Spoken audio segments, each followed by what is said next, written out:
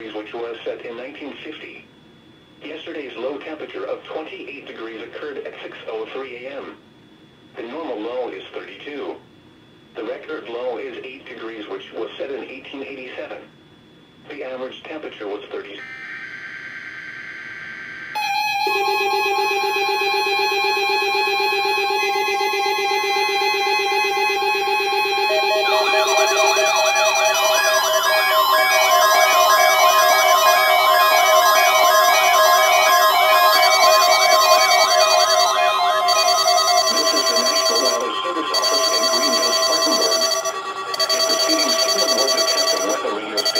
WXL70's public warning system.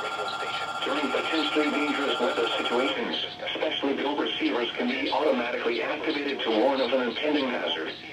Tests of the signal and receiver's performance are normally conducted between 11 a.m. and noon each Wednesday.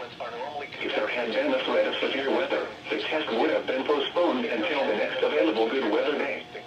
Reception of this broadcast and the warning alarm will vary at any given location. This variability, normally more noticeable at greater distances from the transmitter, can occur even though you are using a good quality receiver in good working order. The warning alarm will be activated for hazardous watches and warnings.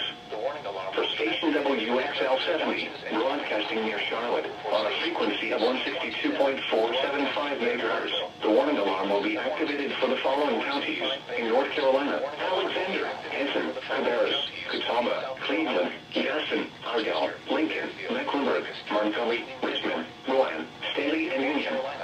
In South Carolina, Cherokee, and York.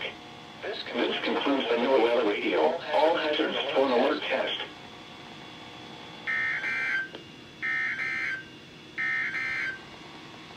The Charlotte, North Carolina climate summary for yesterday, January 4th, 2022. Yesterday's high temperature of 46 degrees occurred at 3:53 p.m. The normal high is 52. The record high is 75 degrees, which was set in 1950. Yesterday's low temperature of 28 degrees occurred at 6:03 a.m. The normal low is 32. The record low is 8 degrees, which was set in 1887. The average temperature was 37, which was 5 degrees below normal.